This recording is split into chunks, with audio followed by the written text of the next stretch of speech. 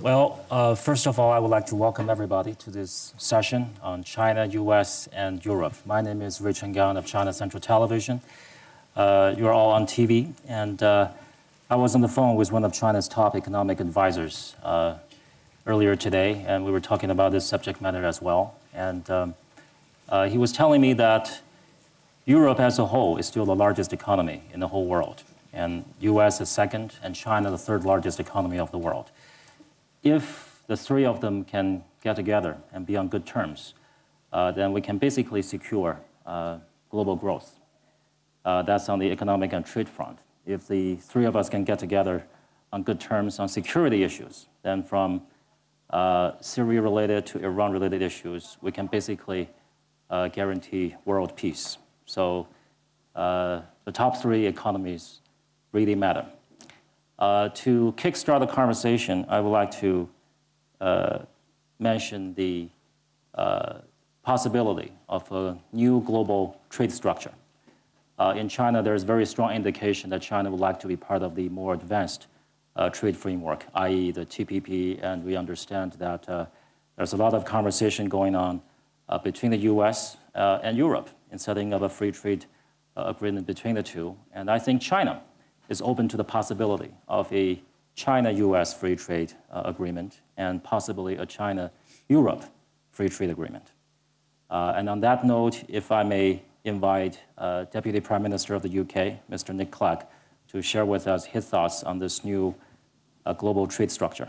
Sure. Well, first, thank you very, very much for inviting me onto your panel. I think it's worth just spending 10 seconds reflecting on quite how dramatically the international trade system has changed since the GATT was formed in the aftermath of the Second World War. At that time, the international architecture embodied in the GATT, of course, was entirely dominated by Europe and the United States. And of course, now we live in a much, much more complex world where power is shifting very dramatically, most dramatically exemplified by the rise of Chinese economic clout.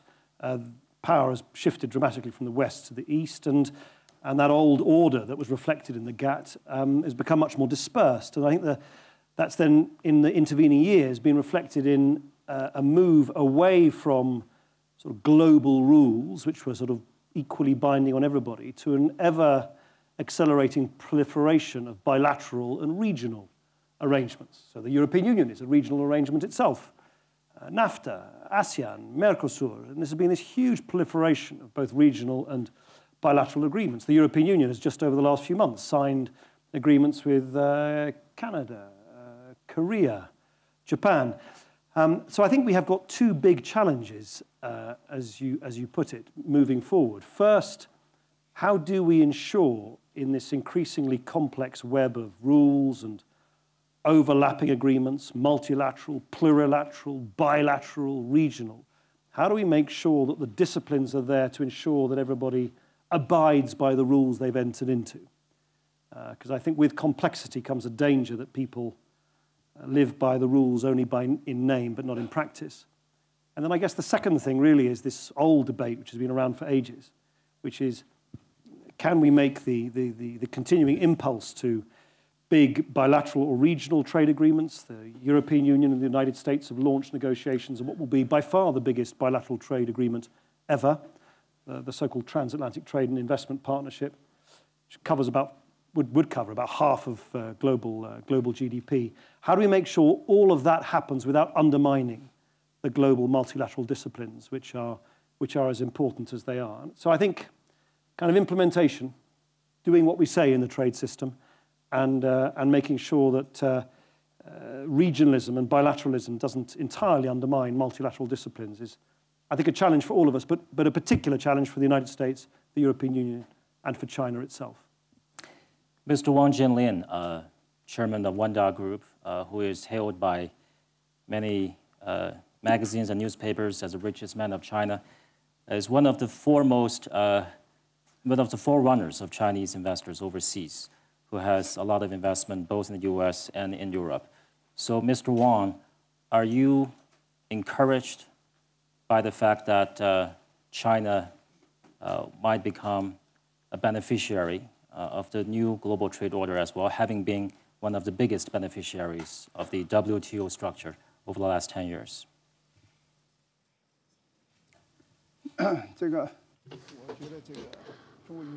Well, there's an old Chinese saying, ideal is rich, reality is lacking. I think trade agreements tend to be of that sort. WTO feels like only yesterday we are already talking about new agreements to replace them, TPP or PPT, this or that. My own view is that as long as there are economically stronger countries and weaker countries, there will be no real equality between economies. The real equal trade relationship does not exist, because countries are stronger or weaker. Therefore, trade will be better for some countries than others. So whatever agreements you have, there will be no absolute equality. The second thing is, after signing, what if you do not follow? Will there be arbitration? Will that work? Let's look at the EU. You have a fiscal agreement, but many your member countries fail to implement. What do? There are disputes at WTO. What about the effect of the decisions of the WTO? I think the issue of equality in trade relations is perhaps an ideal. For a country like China, we need to have a clear mind. Whether it's the US agreement or EU agreement, we need to have a clear mind ourselves. We need to focus on our own domestic economy to make sure it's good, to reduce the export of primary products, to reduce imbalance. That's the most important thing for China. Mr. Blankfein, part of the reason we raised this issue was because we all know that the U.S. has a lot of forward momentum with the economic recovery. The Europe is temporarily away from the deflationary pressures. And so while the European American economy are recovering, China has voracious appetite for American and European products. I hope so. And in turn, the recovery of the American U.S. economy is good for Chinese exports as well. It's a typical win-win situation. It always is in trade. Everybody has a stake in the success of the other. So are you encouraged by this scenario? Well, I am. We've come out through a difficult period. I'd say in Europe, you said temporarily out of recession. I think Europe, Europe has certainly stabilized. When we were here a couple of years ago, and there were even glimmers of this a year ago, the issues about Europe were borderline existential a couple of years ago, and they were very severely pessimistic a year ago.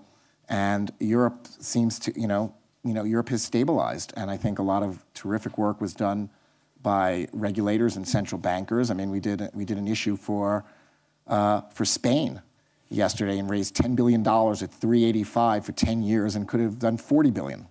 So that's something that a year ago would have been astonishing. So I think Europe has stabilized and is poised for growth, although there's a lot of problems to chew through. And you talk about Europe in a bilat as if that were one of the two sides, and Europe, of course, is itself fractured to some extent, and it has governance issues that make things difficult with Brussels versus the national powers.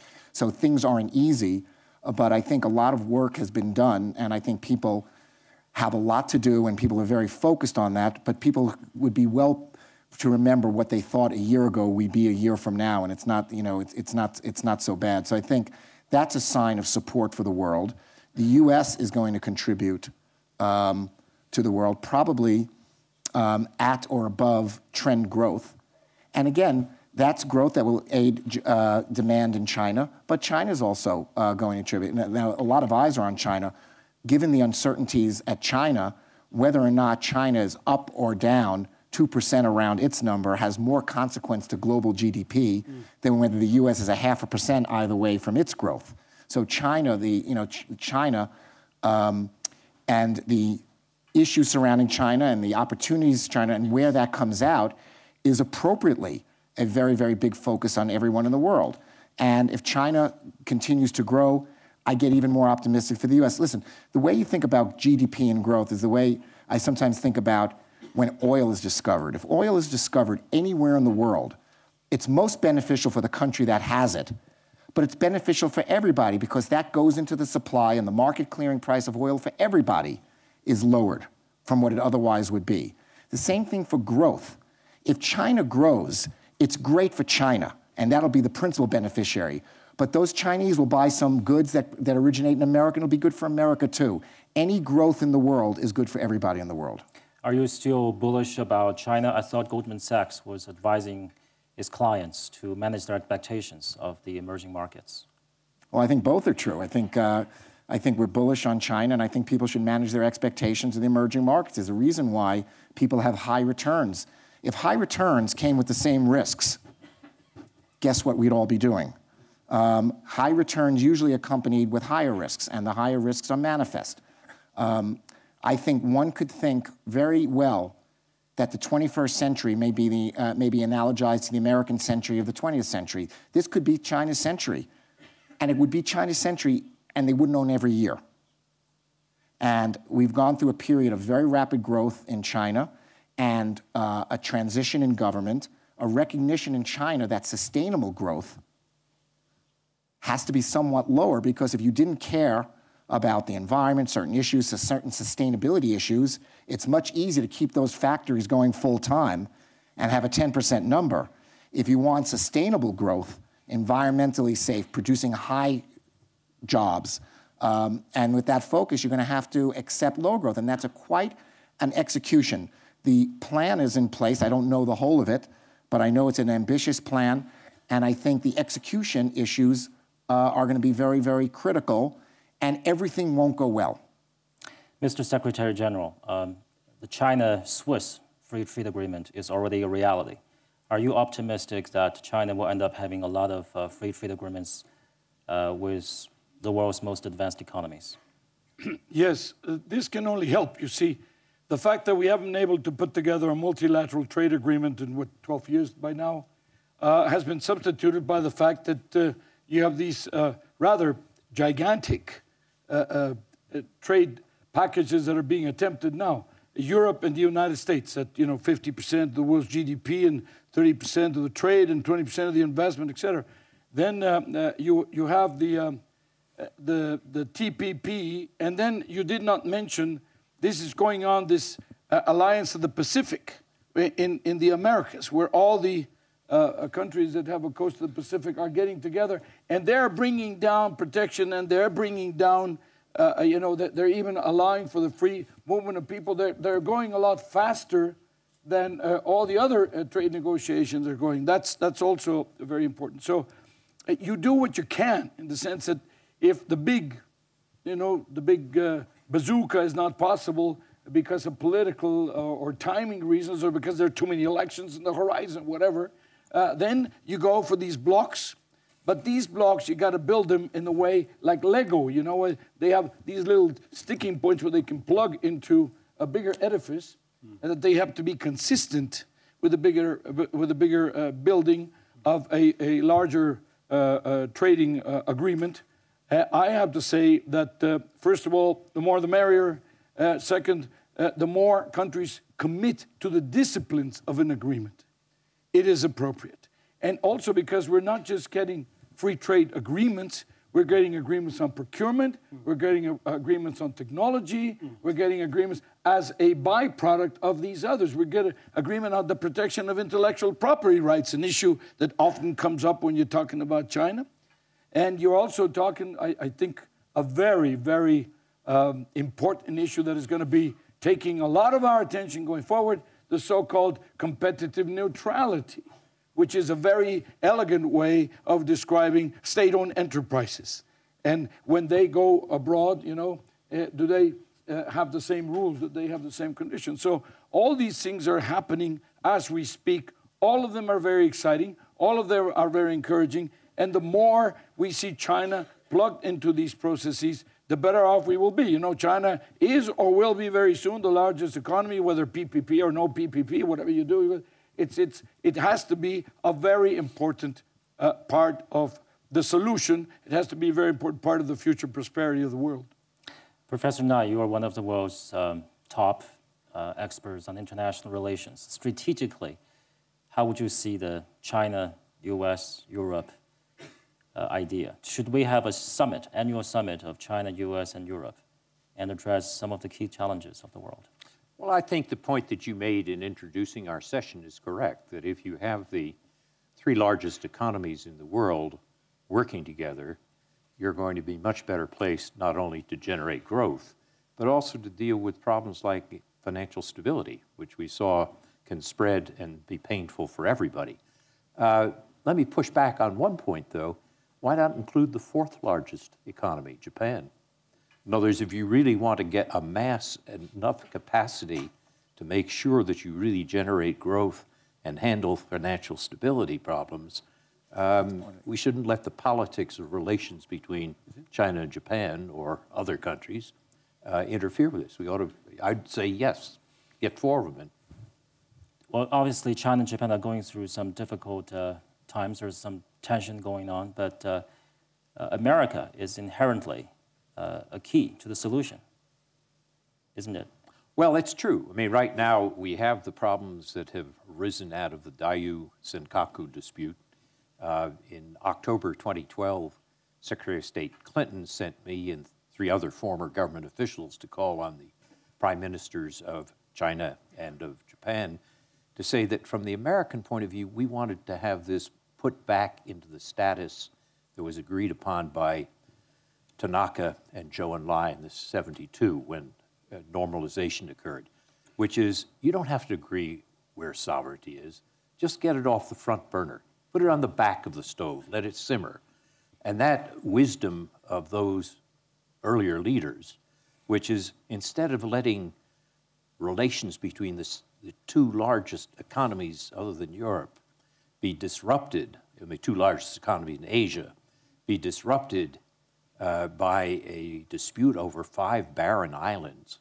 For heaven's sakes, learn what they learned in 72. Get it off the front of the stove where it might boil over, put it on the back of the stove, let it simmer for another generation. That was the message that Hillary Clinton asked us to deliver to both prime ministers. I think both sides understood this. The danger is miscalculation, that somebody makes a mistake, the mistake then escalates, and before you know it, both Beijing and Tokyo are caught up beyond where they really intended to be. Should Hillary become the next US president, since she was the one who came up with the idea of pivot, will the US government be accelerating its pace in the so-called rebalancing of Asia? Well, rebalancing is not just a military position, as some people think. It really is looking at Asia as the center of growth in the world economy. And frankly, I think the United States wasted the first decade of the 21st century in some of the poorest parts of the world. We should have been focusing on the center of the world's growth, which is in East Asia. And I think Hillary understood that. I think she devoted a great deal of time and attention to that. So I would expect that if you had a Clinton presidency or a Hillary Clinton presidency, you would probably find a good deal of attention to East Asia. And there seems to be a lot of fear, phobia building up once again towards China, against China. There was a recent article on The Economist comparing China to the 1914 Germany.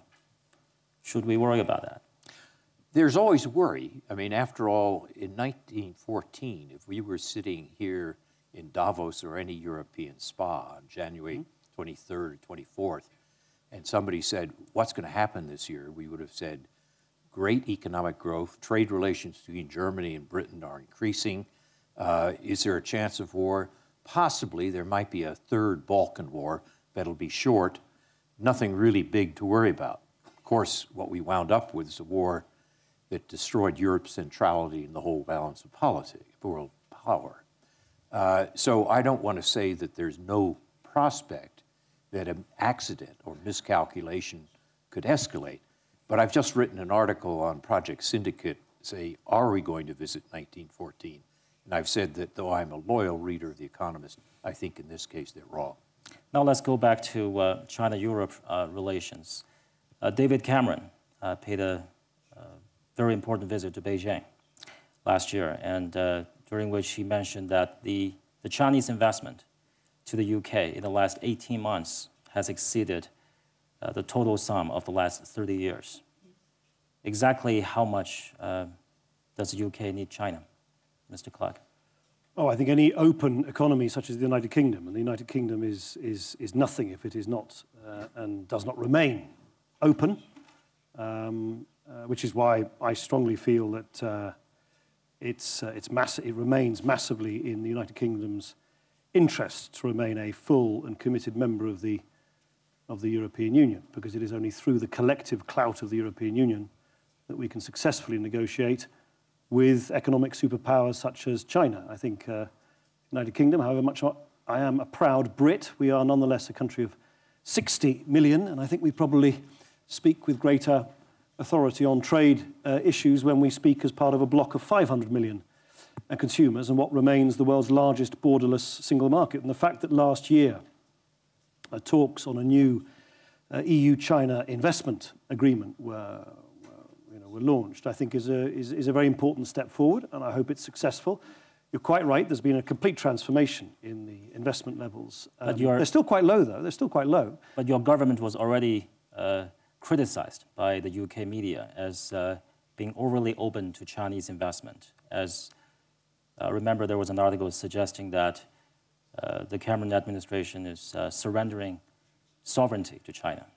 Look, I think you have to hold these things in balance. There is no future in protectionism, but equally there's no future in not being open about where your values may conflict. And clearly there's ongoing discussions about political reform, human rights, and so on. And as I said earlier, I think it's really important with each step in this journey that, as I think many of us have said, is that we don't just sign up to new agreements, but we really do make sure that we adhere to them. And that there are disciplines with teeth that make sure that where they're not being applied, countries pay a penalty. Because otherwise, I think very quickly, this increasingly complex web of bilateral regional agreements will indeed, as you suggested earlier, become a plaything for the most powerful members of the world trade system. And while, of course, you can never have complete equality in a trade system, I don't think we should overlook the extraordinary radicalism of the idea of multilateral rules, because it does actually, legally at least, put the weak on the same footing as the strong. And that's a remarkable thing, and I think we discard that principle at our peril. Mr. Secretary General, would you like to comment? Yes, I was going to comment on the US-China discussion. The fact that exactly the opposite seems to be happening, because these yearly or recurrent sessions that started ad hoc, etc., now are very structured. They're giving rise to very structured agreements, to binding agreements, where there's monitoring and there's there are disciplines, etc. And I would also say that in the case of very specific procurement agreements, for example, between the United States and China, why do they go to procurement agreements? Well, because the investors in the United States and in Europe were told that if they went to China and established productive capacity there, they would be treated as domestic. That then something called indigenous innovation appeared, which meant that Chinese were being given an edge, okay? Especially, and they say, well, this is at the national level, at the federal level, but cities have a different treatment, regions have a different, and you have cities of 35 million, so that are larger than some of the European countries. So, in a sense, the whole thing about the leveling of the playing field takes time, but these discussions are taking place. I find them increasingly concrete and specific. I think that there's a lot of speechifying because there's a very polarized atmosphere in the United States. It's very well known. By the way, The Economist is a British magazine. It's not a US magazine, but that's another matter. It's not written by the British government. Not written by the British government, certainly not. And in terms of the EU and China cooperation, I would say today that China's biggest trading partner, EU's biggest trading partner is China today, because in 10 years they've more than doubled the size of the trade. So And so now formalizing, getting into a more structured, more disciplined, can only help. Why? Because, let's say, it's rough around the edges, okay? But the fundamentals are there. The structure is there. The strength is there. I would say, now let's make the edges a little smoother. And let's get it over, because everybody is gaining. This is typically a win-win situation. So I would, in that sense, be extremely, pro incorporation of China, and I would move forward. On the other hand, I'm Mexican. It's not a year that has passed. We promoted the NAFTA that we were not being told that we were selling our soul to the Americans. So, being accused that you're giving the sovereignty away is not a new argument. It doesn't happen. We benefited enormously from the free trade agreement that we signed with Canada and the United States. And so will anybody who signs agreements, either regional or and typically the smaller country has more to gain than the larger country. This is because you get access to a bigger deal. So I'd take this into consideration when, accusations fly around of saying that you're selling your soul to anybody. I'd say, for heaven's sake, this is only this is in the benefit of the people of any country that signs these agreements. Mr. Wang, if my memory is correct, we had some 64 heads of states and heads of governments visiting China last year in 2013, each bringing with them unprecedented delegations of businessmen. They're all trying to attract Chinese investment in their home countries. I know you have investment. You took over AMC movie theaters in the United States, and you bought property, hotels, and other businesses in the UK. Between Europe and US, which one is more open to you? Which market is more attractive to you? If we compare those two blocks, the US is more open than the EU. But in terms of countries, the UK is the most open. The US is very open. However, there is a foreign investors committee. We need their approval. In the UK, you don't need any approval. So in the UK, in the past year, we invested about £1 billion each in of the two we've done. So we, I met Prime Minister Cameron, and I said I would increase our investment. I think capital is like that. Wherever it's more open, it goes there. Switzerland. We never get enough nice hotels in Davos. For your information, I'm staying at a hostel, which used to be what the Americans call a psych ward, and I've got colleagues who are staying at former hospitals where they used to treat people with infectious or contagious diseases as well, which is even worse. Would you ever consider building hotels in Davos for us?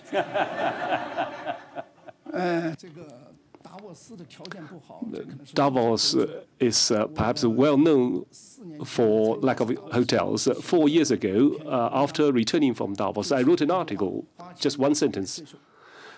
Coming to Davos is a pain to suffer. Indeed, you pay a lot of money to come to sleep in a very narrow bed. So last year, when Dr. Schwab said to me in Dalian, would you be coming again in winter? I said, no. He said, why? I said, well, I can't put up with accommodation. He said, I guarantee we'll give you a good room. So I'm in the Intercontinental. Indeed, he kept his promise. So I think it's pretty good. But overall, indeed, we need improvement in Davos.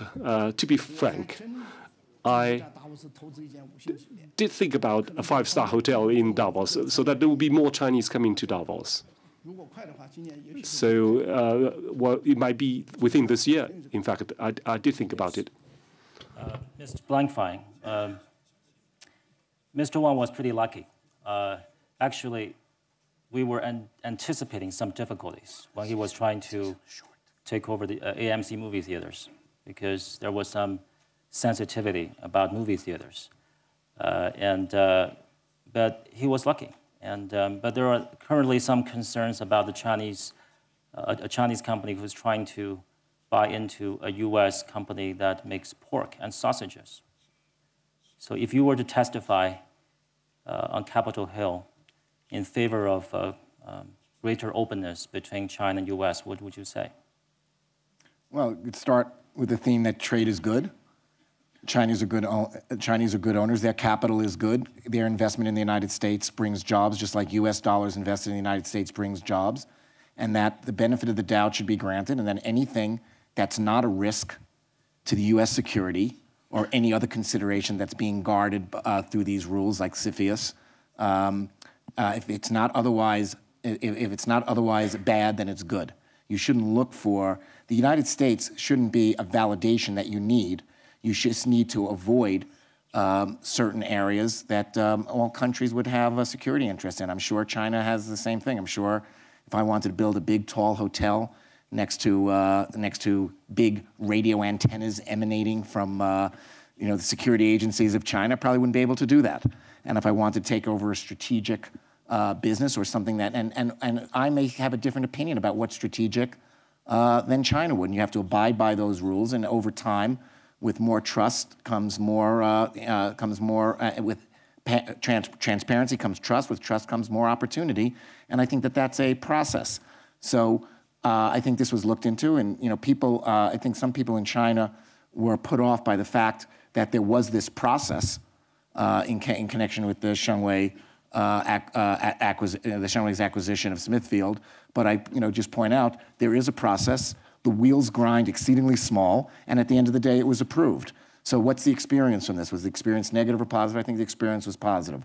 Over time, these things will become easier and not harder. We're still in the blush of young love. It'll take a while. Professor Knight, would you like to comment on that?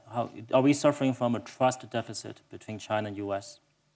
There is a certain degree of trust deficit, but I agree very strongly with what Lloyd Blankfein just said.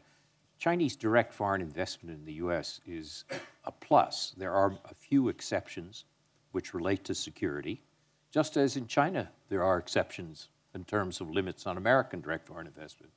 But in general, CFIUS, the Committee on Foreign Investment in the United States, has been pretty good. And in that sense, I think the good thing about bringing Chinese investment into America is if you look back at the 1980s when there was a great mistrust of Japan and trade and what it would do, Japanese factories in the U.S. developed a constituency among American workers for Japanese factories and Japanese companies. Chinese factories in the U.S. can make that same sort of constituency. The more contact we have, the better it's going to be to restore or develop that kind of trust. Thank you. And now I think it's a little bit more complicated than that.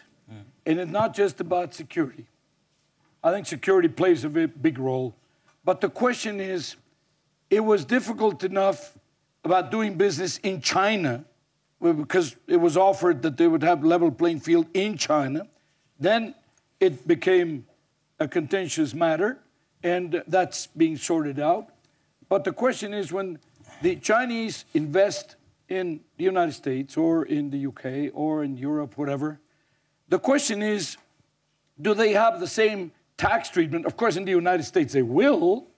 By definition, they will have to abide by the local laws. But what about the company, the mother company, who is feeding them with the funding, who is feeding them with the technology, who is feeding them with... do they over there do the taxes? Is it a level playing field on taxes? Is there a level playing field on dividends? Do they pay dividends to anybody? Shareholders, do they pay dividends to the Ministry of Finance?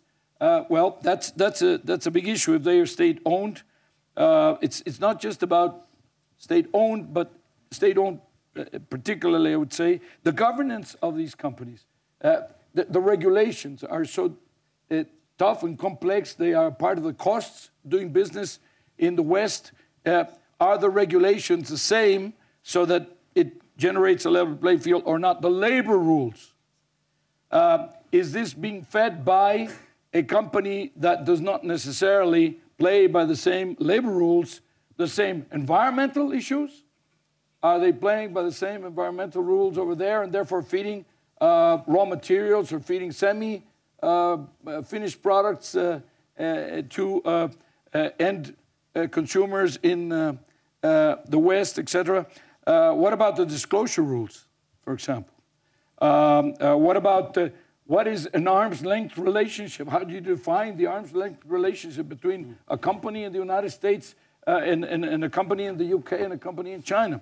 These issues are more complex. This is why I say that this question of competitive neutrality, which is an elegant way of describing the phenomenon, is going to continue to be an issue, because it's not just about the investor physically present in the Western market, but the way in which it connects with the mother company in China that may or may not be subject to the same rules. Could I just add a point on that? I agree with what Angel Gurría said about differences in the trade field, but what I was addressing was direct investment.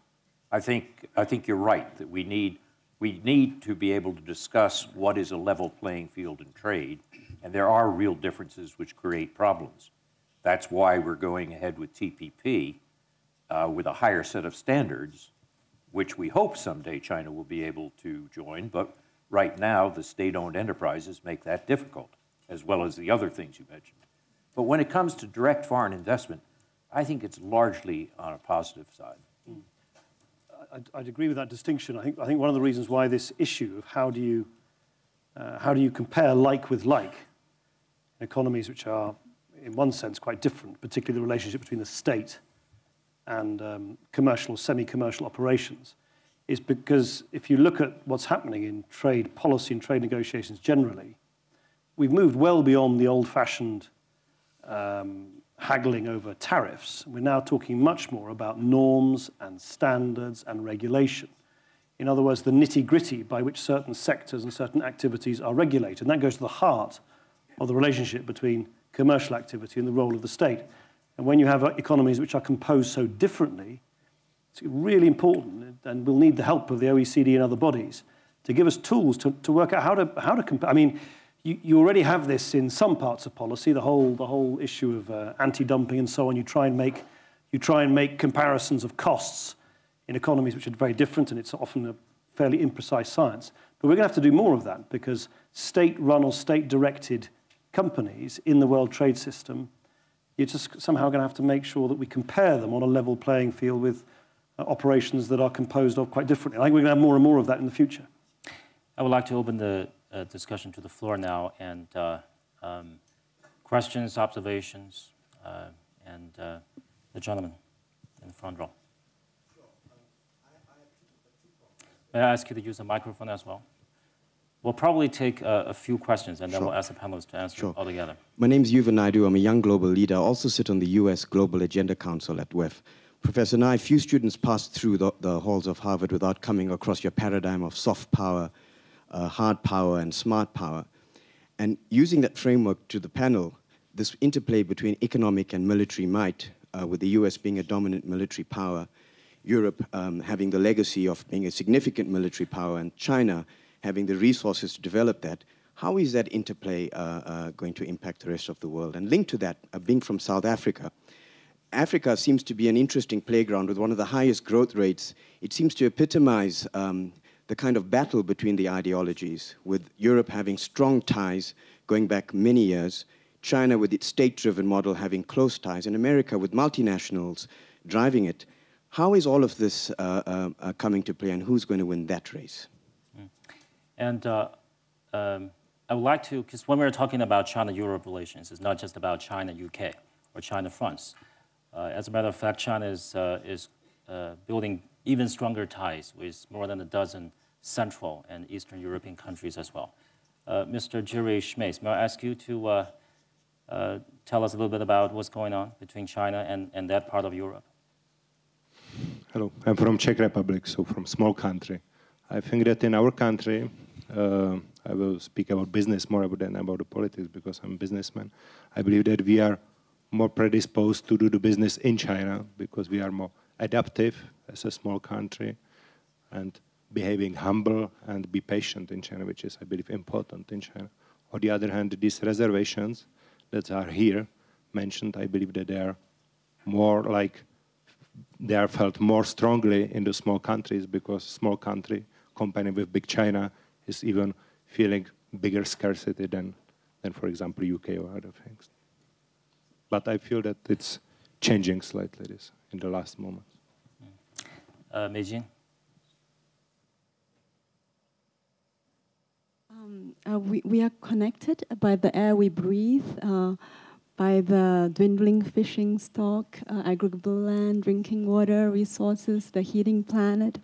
I would just wonder, after the success of the WTO Bali Accord, whether the members, WTO members, should start thinking about picking up some from the Doha round, perhaps the APEC 2012, where Obama was prioritizing also the liberalization of trade on environmental goods and services. I'm interested to hear from the panelists. Thank you. Gentleman in the back. Thank you.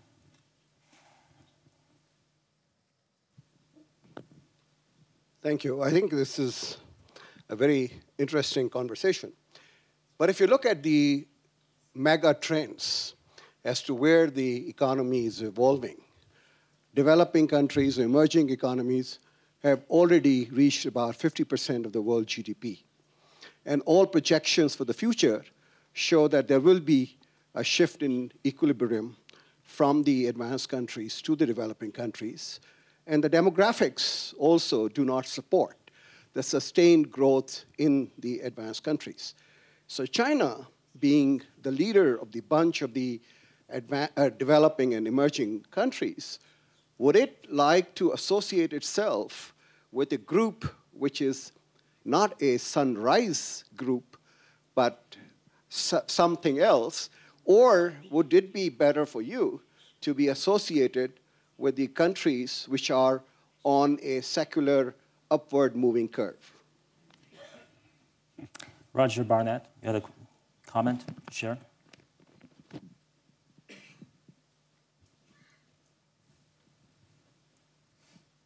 I would like to ask Mr.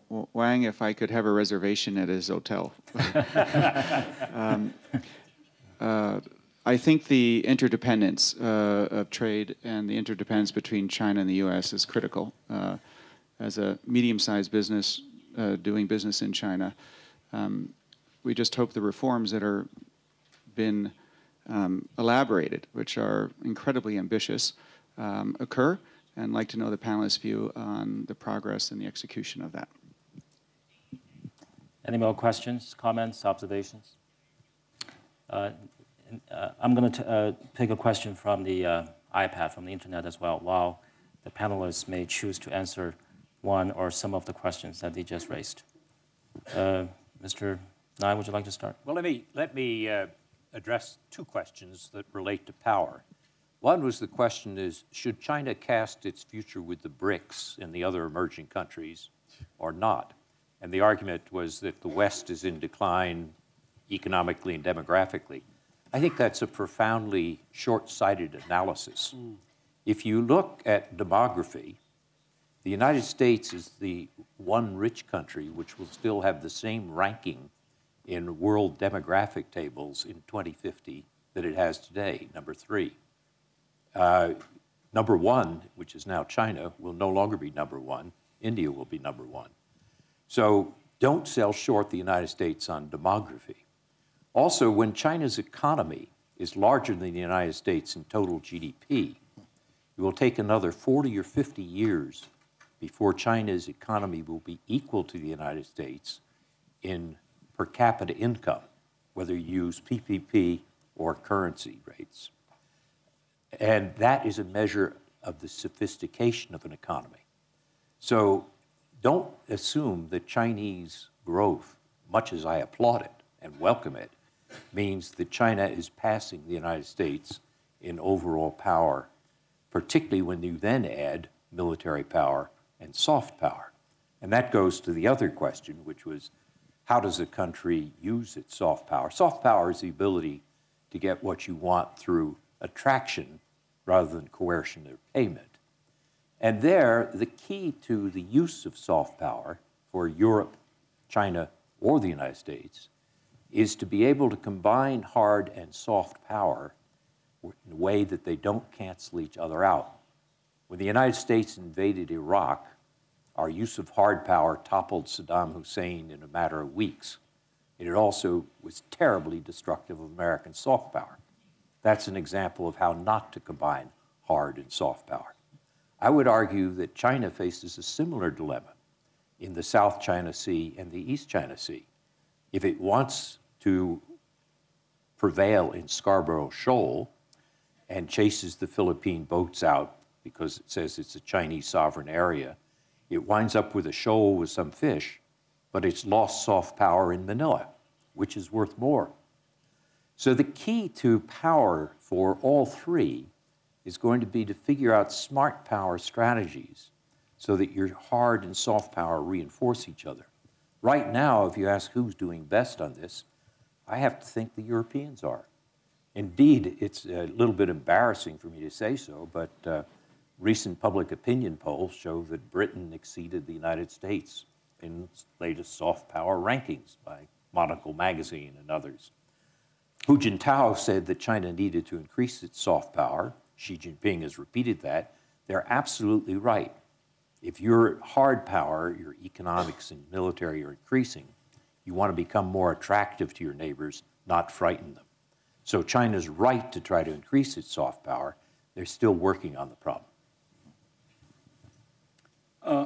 Let me first say on the demographics that the Mexicans are helping the U.S. get the demographics up there, you know.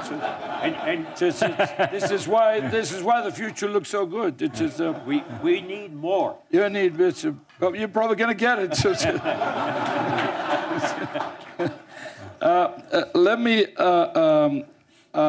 say a comment on the small countries feeling more scared, but slowly getting more used to it. I think this is what's happening with practically everybody. Lloyd Blankfein said, we are in the early stages of puppy love. It's kind of that. If it scares the U.S., why wouldn't it scare a smaller country? And because people ask all sorts of questions. But let me comment on the question of the sunrise and the sunset. I was quite intrigued by the statement.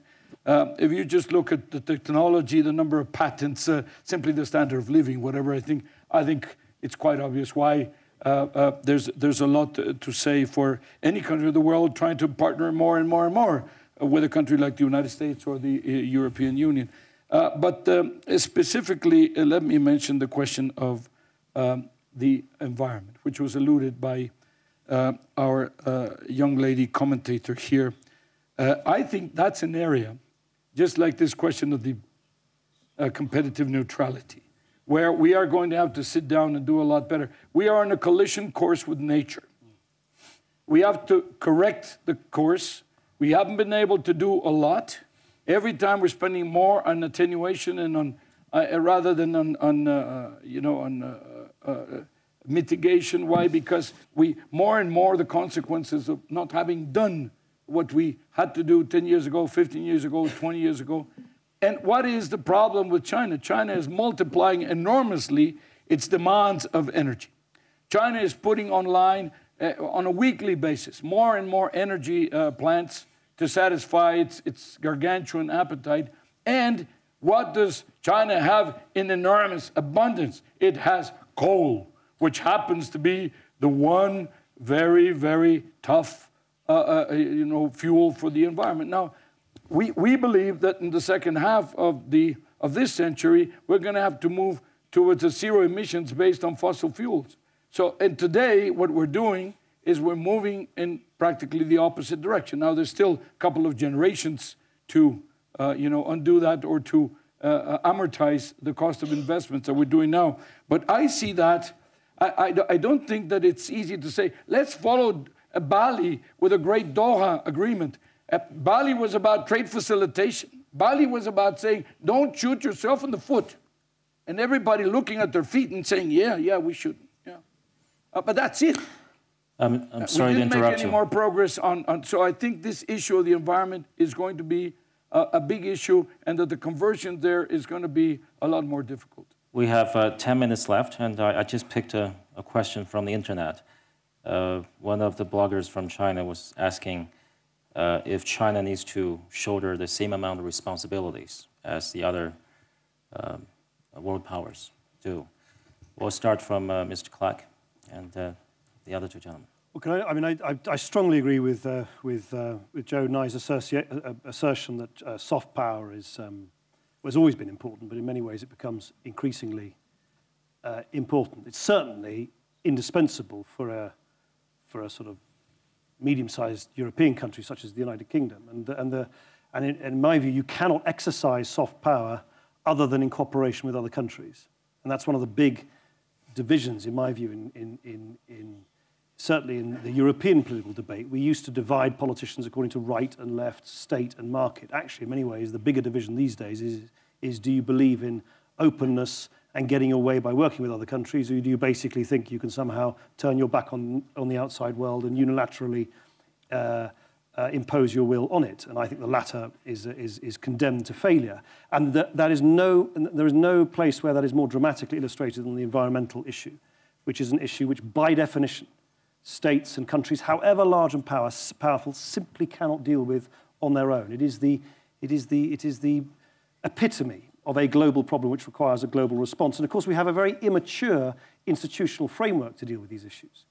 And if you compare the institutional frameworks we use to deal with the negotiations which we need to settle globally on the liberalization of environmental services, but also on new environmental disciplines across the world, compared to what we have in the trade field, it's like it's like apples and pears. So I think there is a case. I don't want to suggest we spend a huge amount of time staring at our navels on institutions, but I think we have a very immature set of institutions, and that's where China could play a very powerful role in actually creating new disciplines, new institutions. Because as far as I can make out, there is a very powerful sort of move within the Chinese debate and discussion amongst top decision makers, which recognizes that China's own prosperity depends on sustainability in the sustainability of resources, the sustainability of the use of resources. So I think if China were to take a greater leadership role on that, that would be a very powerful exercise of soft power in a positive direction. Thank you. Mr. Wang, I have a question for you as well. The question goes something like, if you truly believe the Chinese economy will continue to grow at a very high growth rate for another 10, 20 years at 7%, why do you invest so heavily overseas?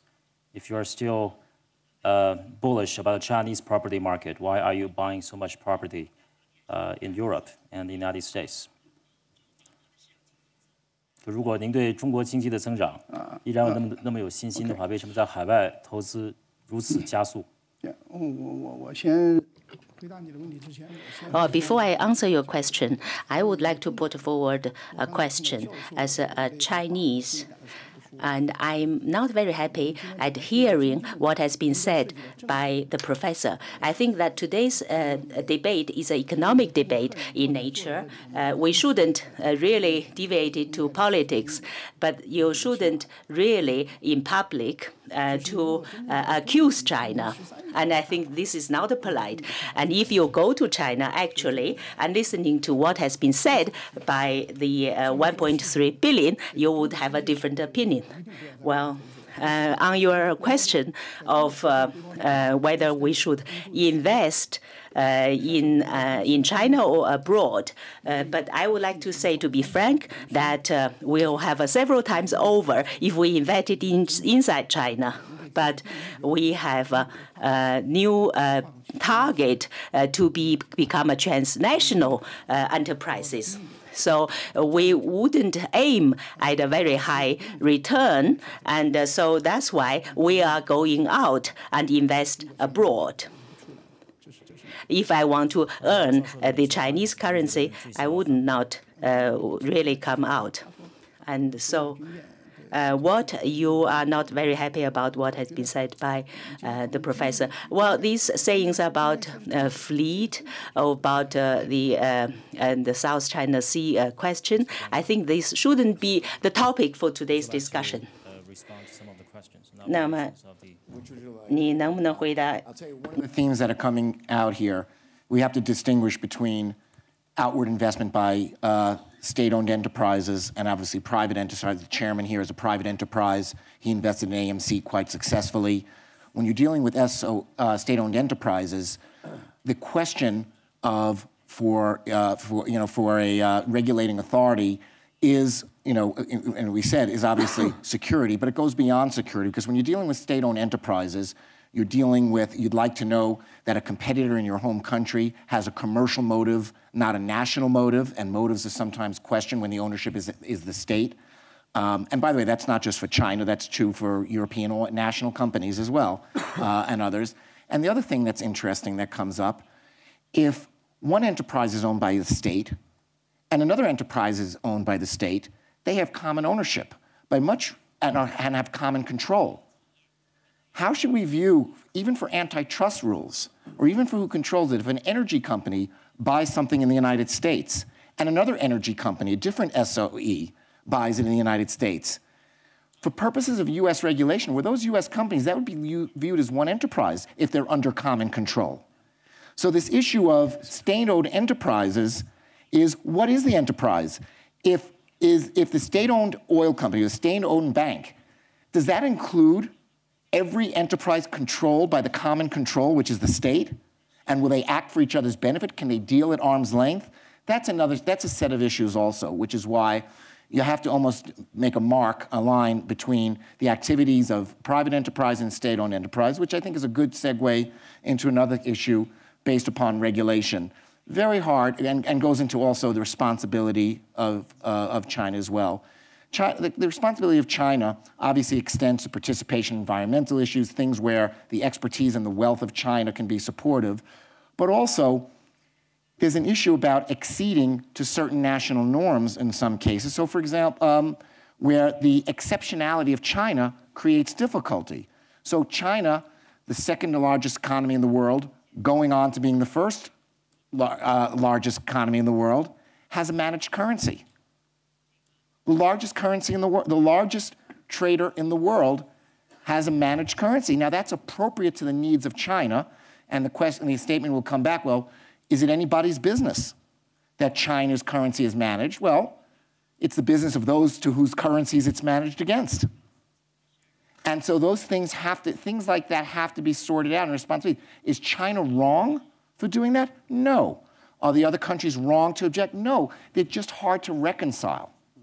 And so the reconciliation and throwing in with a global system where China is not wrong and doesn't need to be browbeaten and shouldn't be criticized because it's clearly done what's in its national interest. But at some point, China becomes so big that its national interest becomes consistent with the global interest when you're that big.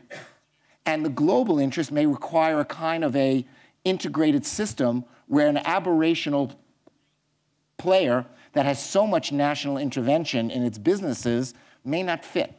And so China, of course, is going through reforms and a march towards privatization. We're all excited and enthusiastic about that, and the Chinese recognize that that's a way, and it's a question of what stage of development they're on. So I'm not suggesting anything that the Chinese don't know themselves. I'm just saying these reforms are very, very key, and execution is very important. We pretty much reached the end of the session, but I think we probably have 1 or 2 minutes left for a final comment from the panelists. Do you have a final comment to sum up the session? I just want to make sure that Mr. Wang realizes that I was not trying to say anything offensive to China. I was trying to offer useful advice to China when the question was asked to me, how can China increase its soft power? And if you say there's no relationship between politics and economics, unfortunately there is. Economics works within a larger political framework. So please do not feel offended. My advice was intended to be helpful to China and to China's economy. Mr. Secretary General? The reforms announced in the third plenum, together with the new leadership in place, with their backgrounds, with what they've shown so far, I think it's pregnant with promise, and also pregnant with the possibilities of a greater, further, broader, deeper level of integration with the world economy that we've had, ever. So I'd say let's all go for it. Let's use the opportunity. There's an opening here. There's a clear opening. Let's use the opening. Let's use all the tools available. And I think the type of dialogue that Lloyd was suggesting that should be had is critical, because it's not that anybody is wrong or anybody is deliberately trying to hurt the other party. Everybody's thinking of their own best interest. That, in the end, is the ultimate mandate of governments. But that has to be mitigated by the fact that the limit of that is the global, the systemic interest. And I think we got a good chance. We should go for it. No, I think the only thing I would say is that clearly, if China, the European Union, and the United States, and maybe, as I think others have suggested, other major powers were to be able to align their strategic interests in the global system, as it's sort of as it's termed rather breezily, that would be a very, very good thing. And we just talked about the environment. That's a classic example where if only we could align our interests, we could get a lot done. But I think Lloyd made a very powerful intervention at the end. You can't do that unless you're speaking the same language. You've got to share an idiom first, and that does require, to stretch the metaphor a bit, that does require a bit of hard work on the semantics first, so we know that we're all talking about the same kind of thing. And that doesn't mean that the fact that we don't have, that our adjectives and adverbs don't quite fit at the moment, that's somehow an illegitimate tension. We've just got to be open about the fact that there is a tension there. When you've got different societies and different systems which have evolved in very different ways, we do, I think, need to be open and tough if we need to be, but civilized with each other about trying to reconcile those things. Otherwise, we won't achieve those strategic goals together, which we can. 王健林先生，您是舞台上除了主持人以外唯一的中国嘉宾。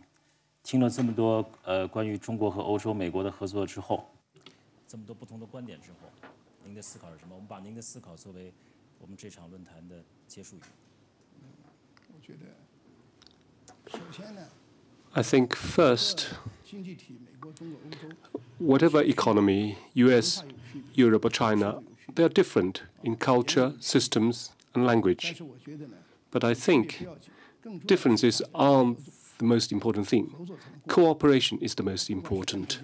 Whether it's politicians or business people, we need to leave aside the differences, focus on the well-being of the mankind, increasing income, increasing employment. Let's work together.